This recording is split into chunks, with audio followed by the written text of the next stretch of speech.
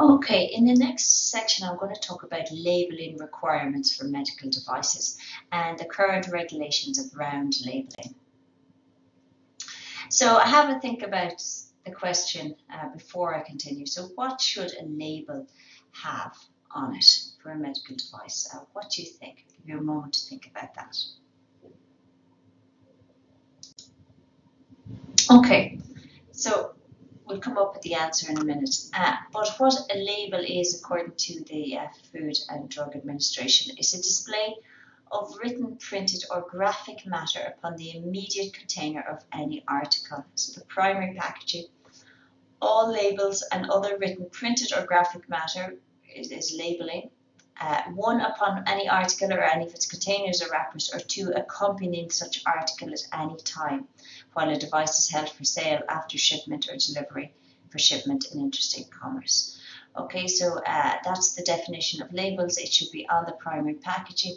Labelling refers to what is on the primary packaging, might be on the secondary packaging, and it would accompany the article as well. So any product insert constitutes a label.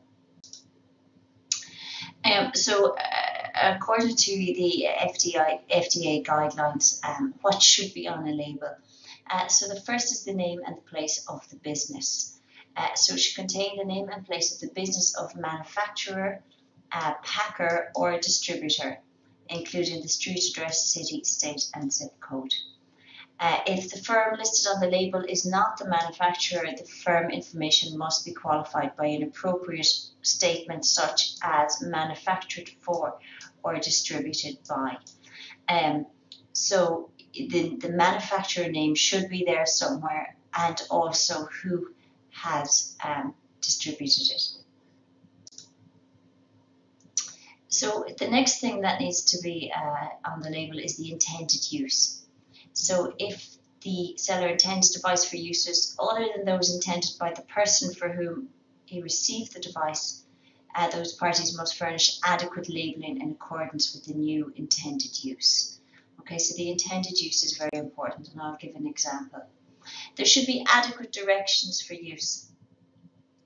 The directions under which the layman can use a device safely and for the purposes intended.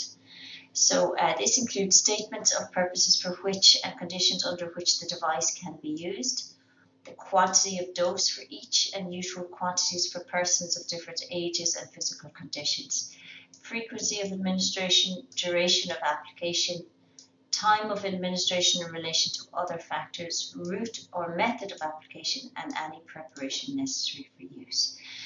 So these are the adequate directions for use that must be included.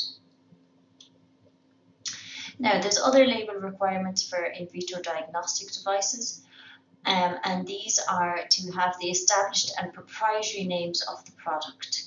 Okay, so example, cholesterolometers. The intended use or uses, so for example, pregnancy detection, diabetes screening, etc. A statement of warning or precautions for users listed in 16 CFR Part 1500, so hazardous substances. So are there any hazardous substances that need to be warned against? A statement that says for in vitro diagnostic use, the name and the place of the business of the manufacturer, packer, distributor, similar to a typical medical device, the lot or the control number traceable to production history. Multiple unit products must have traceability of individual units. Instrument lot numbers must allow for traceability of sub-assemblies.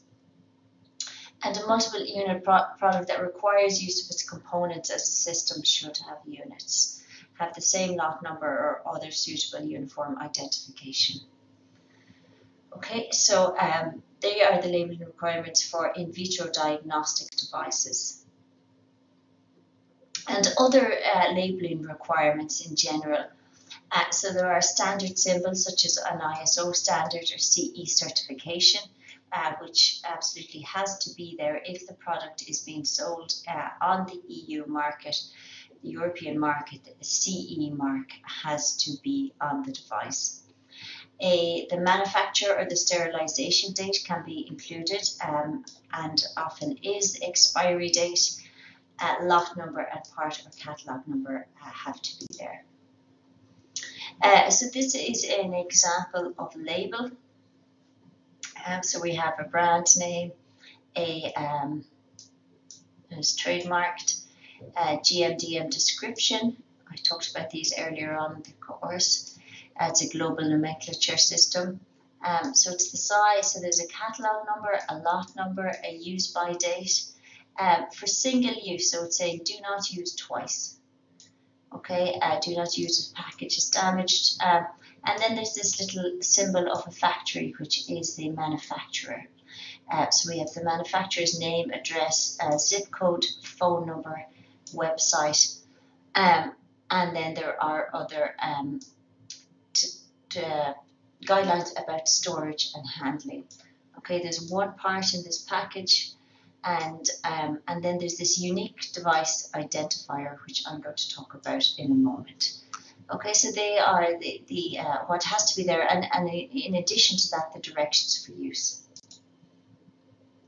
So unique device identification is being required by the FDA now. They're phasing it in over a number of years. They started in 2013, and they're kind of predicting that it'll be phased in over the next 7 years, that every medical device, there are some exemptions, but for the most part, medical devices will have to have this UDI, or unique device identification, on them.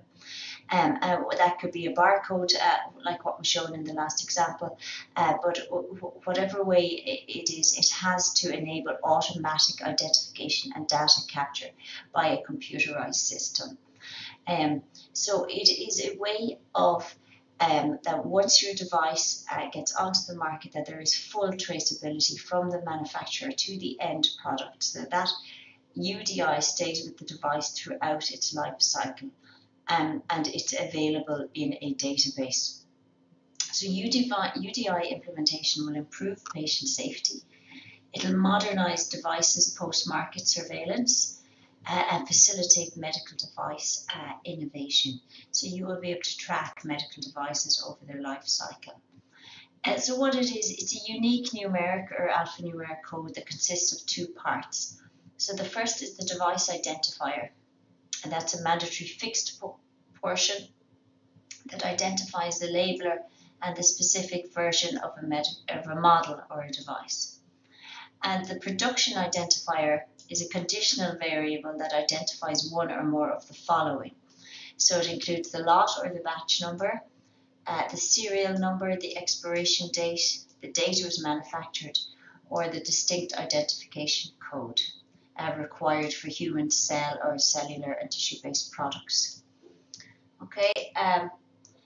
So the labeler of each medical device labelled with a UDI must submit information concerning that device to GUDID, which is the Global Unique Device Identification Database. So what's going to happen when all of this is fully in place, and some of it is already, so companies are converting over to UDIs now, is that once you've assigned a UDI to your device, which consists of the two parts which I talked about, then you enter that information into a global database.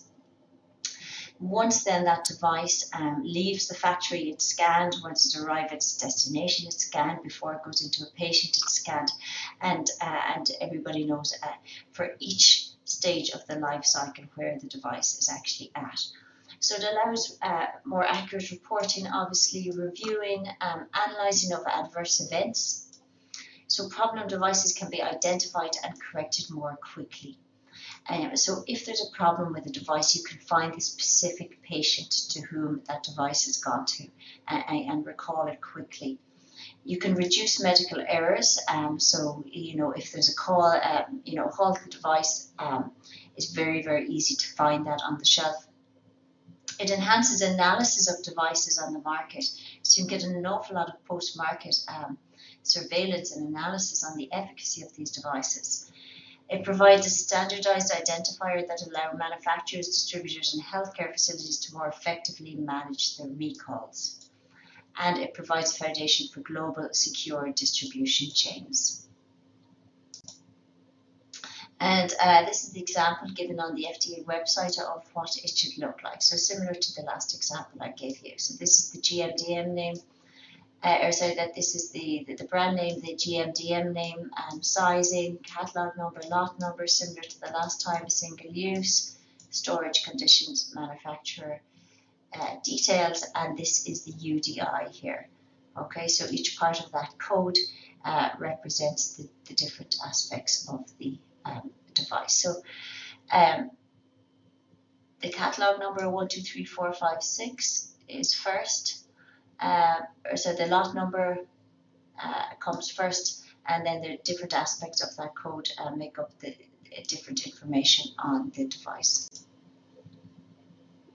Okay, so that's it on labeling, and I'm going to move on to sterilization in the next section. Thank you.